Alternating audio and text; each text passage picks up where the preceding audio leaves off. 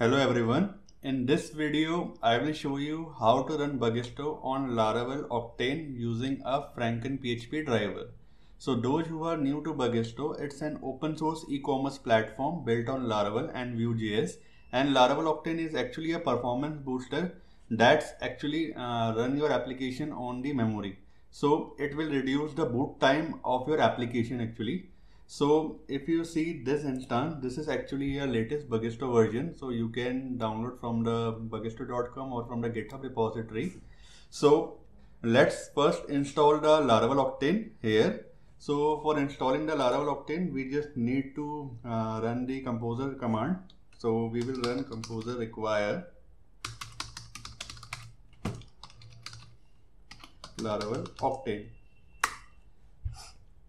So this will install the Laravel Octane dependency in your system. So right now Laravel Octane dependency is just installing. So as you see, Laravel Octane is installed. Right now only dependency is installed. Now we will install actually the Laravel Octane. So let's start first here.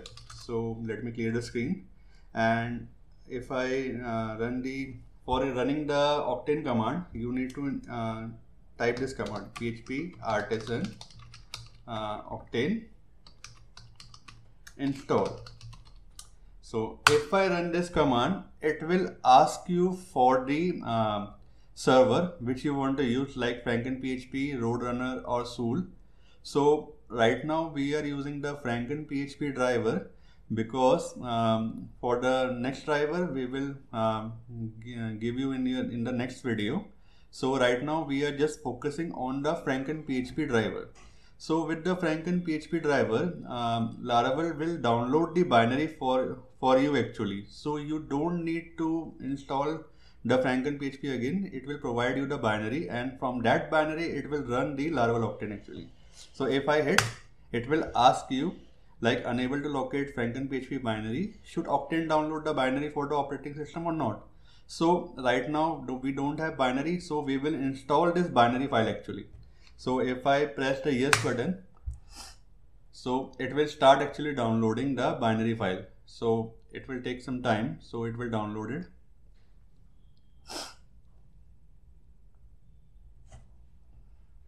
So as you see, our Octane is installed successfully. If you are able to see the FrankenPHP file here, this one, that means the FrankenPHP binary is there. So Laravel will use that binary file. And if you notice the .env file here, this one, you will see that Octane server, Laravel Octane will automatically put this env automatically here. Octane server FrankenPHP put here actually. So you don't need to actually manually add, but to be double sure, you need to actually check whether this is FrankenPHP or not. So you need to actually double verify this. So as we see, we are having a Octane server FrankenPHP. So if I run this command like php artisan octane start, so this means that the Laravel will choose the driver which is set from here. So right now is FrankenPHP, so it will take the FrankenPHP. And if you want to change the server on the runtime, you need to use the -- flag, server flag actually. So you can change from here actually. If I'm not wrong, it may be server or different flag, I guess. So you can check there. So right now let's start with the Octane start. So I will start this. So you will see that this is actually server is running, and you will see that 127 localhost 8000 port. It is running on the 8000 port, and there are some warnings. You can ignore that because these are the features provided by the FrankenPHP actually. So you can use that also. So let's check this thing actually. So if I run this here, like, so you will see this Laravel Octane right now. So if I refresh this, so this is actually too fast. Not even actually, you will not be able to check that speed. If you see winter, if I click here, it is too fast, way too fast. If I click here, like here, it is too fast actually. So what is actually here is Laravel will keep all the boot time in the memory. So in the traditional way, you will see that once the request is hit, then again the Laravel will boot up, and then again all the requests will go on, all the request procedure will go on through, and the time will get increased. But when the Laravel Octane is in the middleware, Laravel Octane is used actually, so Laravel Octane will reduce the boot time actually. So slightly you will see the boost here actually. Let me click once again here. So let's check the matrix first. So if I show you here like network log, if I refresh it, so you will see it is way too shorter actually. You will not see any difference right now at this stage. We will compare this actually 212 ms first, then 236 ms, and here you will see these are the AJAX requests: 17 ms, 41 ms, 186 ms, 180 ms. So let's check the traditional one also. So let me open the traditional one. So let me open one up tab, and let's try PHP artisan serve. PHP artisan serve here. So if I click here, so this is the PHP artisan serve. So it is running on the 8001 port. So let's try this one also. So let's try this one also. So let me open up here, and this one is the traditional one. I am running on the 8001 port. So currently it is not running. This is because my instance is on Docker container. So for running this, I actually need to provide the host here. So 0.0.0. So here, so let's try one more time.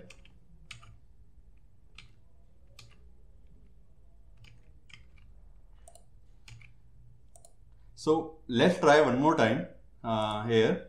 So let me refresh it. So if you see that this one is the traditional one and this one is the Octane one. So if you see this one, you will not see that much difference because it will only reduce the boot time. But when it comes to a concurrency, you will see a massive difference here. So let me open this first also. You will see here, let me refresh it. So 45 ms, 86 ms, exactly same, not very much difference. If I show you here also, let me show you the page, this one, 207 ms. So you will see that this one also 208 ms and this one also 174 ms. So what actually a difference here? So it is not actually giving that much boost actually, but let me show you the major difference here. So because when it's come to the concurrency, you will see that Laravel Octane will actually win. So let me demonstrate this one also. For that, actually we need to run a PHP stress test. So let me install the dependency also for the stress test. Let me just disable this one more time, and this one also. Okay. So I just stopped these two. So let me clear up this thing and install the pest test plugin. So for that, actually I need to install this dependency. So composer require this dependency. So I need to put it in the dev also. So let's add in the dev. Okay. So this is dependency installing. Now the pest test is actually added. So this will let's test the concurrency. So let me run the Laravel Octane again. So here I will start the Octane, and here I will start the traditional one. So I have both one. So let's first test the concurrency. So for that, let me test this. So for that, I will run the vendor bin pest and then stress, and first let's test the traditional one. So what was the traditional one? This one. So let's see what this will give us actually. So if I run this, so this is doing a stress test for 5 seconds actually. So it is first actually setting up the setup. So here you will see, so this is actually request 34 request and test with the one concurrency 34 request and 100% success rate actually. So now let's test a Laravel Octane one also. So if I click here,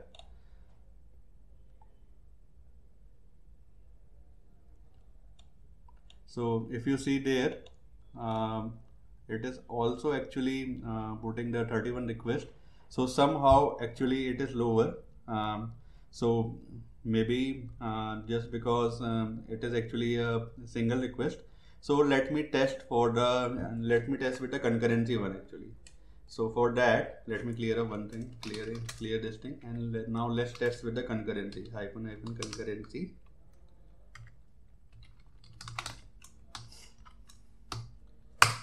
So let's test with the concurrency. Now you will see this thing actually getting increased. So you will see 110 requests with 5 concurrency. Now let's test with the traditional one here. Let's see what this will give.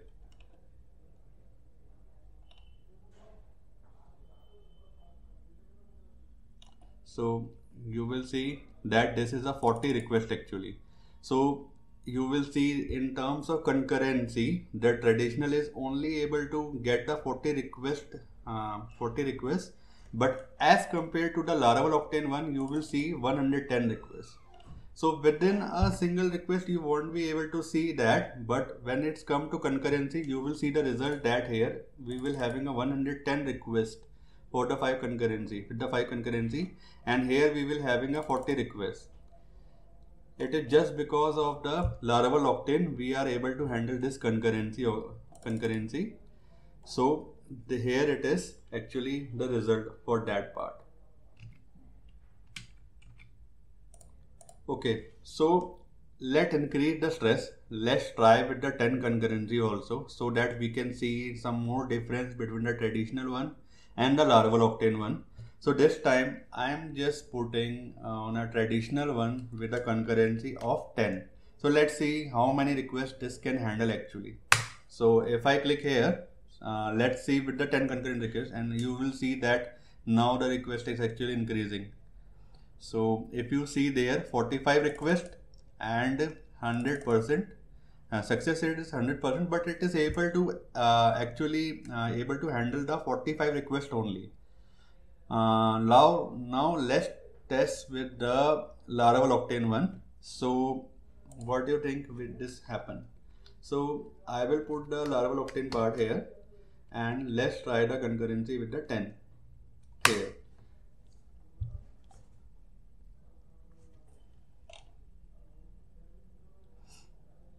Now you will see that 160 requests.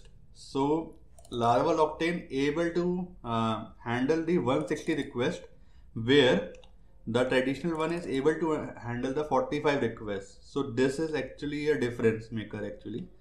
So this is actually a difference maker, and result is here actually. So this is all from my end. So you can give us a try on the Laravel Octane part also. And if you found any bug or any issues related to the Laravel Octane, just don't forget to raise an issue in the Bagisto GitHub repository.